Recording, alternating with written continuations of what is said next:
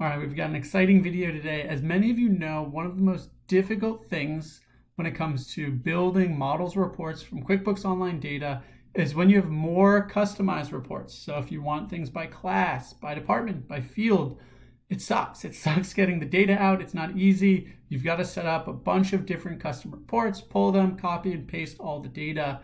And that's where our newest feature, our formula filters, comes in to help save you some time. So I've opened up a blank spreadsheet. We're going to go into our Genius Sheets add-in here. We're going to do pull reports.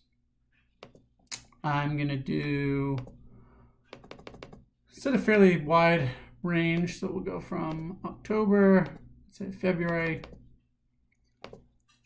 I'm going to turn on the with formulas. So it's going to create a live report that's linked to your QuickBooks Online Data. And we're going to do profit and loss. Now, you'll be able to pull any of these options with our custom formulas now in a dynamic manner. So let's start with classes. Everybody wants their data by class, so let's start with classes. It's going to generate each of my different classes over the time period with the data now linked. So we've made a couple changes here. So you see the Genius Sheets formula now has 5 arguments. The category, it's the general ledger account, the start date, the end date, the company. So this is if you have multi-company support, you have multiple entities you want to consolidate, you can change the name of the company here. And then finally the filter. So this automatically knows that the new product is your filter for your classes. And so it's going to pull that in to this specific cell. So this is all great. We've got a live spreadsheet. All you have to do is change these dates. So if you want 1 month at a time, all your classes, right, this would be 10/31, 2021. And now all we have to do is change the dates and the data will update. Now, what's nice about this, what you can do is we can change this a little bit. So we can, let's do this. We're going to get rid of all the middle data and we're going to turn this into one class. Delete. Now it's going to mess with our references a little. So we're just going to move this up here. So we're going to have the new product and then we're going to have 1/1/22 to.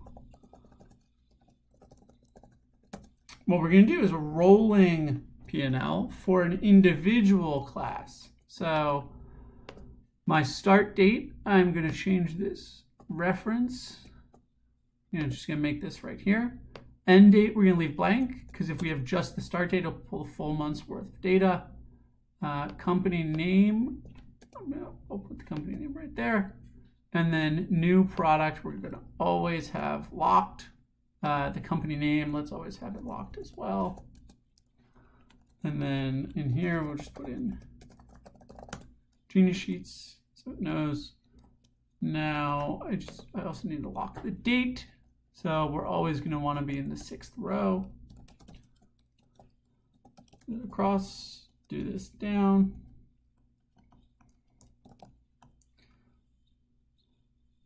Yeah, so now you can see you can start getting a rolling P&L for a specific class over your period of time. So for 1/2022, well, we add some of the data from last year as well. 12/1/2021, and just add another column here. 11/1/2021.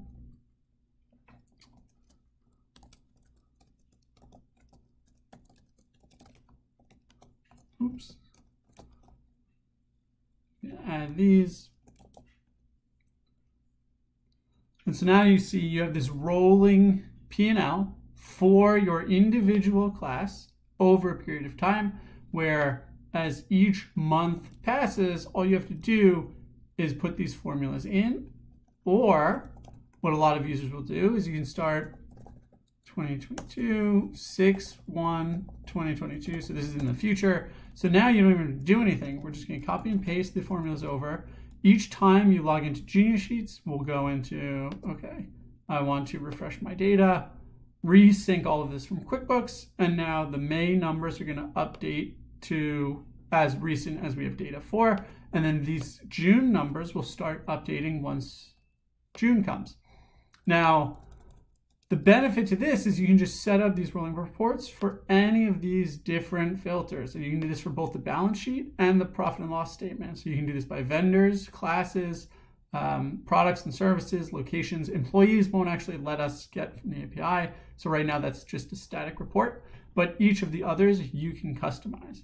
Now the benefit to this is if you are also running if you've built a financial model, so why don't we just pull a standard P&L. We're going to pull the standard P&L, totals only, with the formulas by month.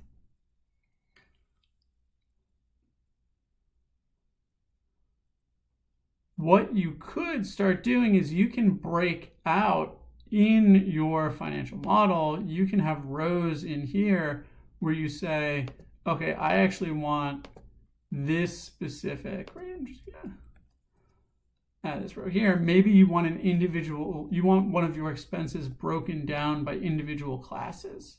So, oops.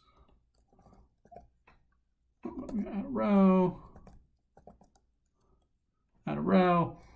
So what we can do is you can put the names of the individual classes in here. So if it's like new product, and then so instead of having the one general account that you're pulling in all the data for, you can have each class going down, and you can pull that within your financial model on the same tab where you have everything else. So how that could look would be gs.is.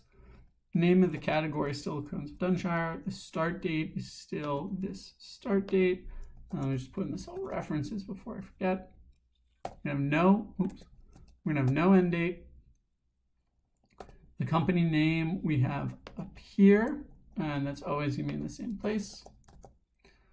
And then finally, we'll have the name of the category. And so when you do that, you can start getting more granular in your financial models where you can mix and match general ledger accounts and the full total amounts, as well as the filters for the individual classes, categories, vendors. And you can do a lot of different things with this as well. So the next video will be showing how to set up accounts receivable tracking by your individual clients. So we hope you like this, hope you check it out. If you have any questions, feel free to let me know. Thanks.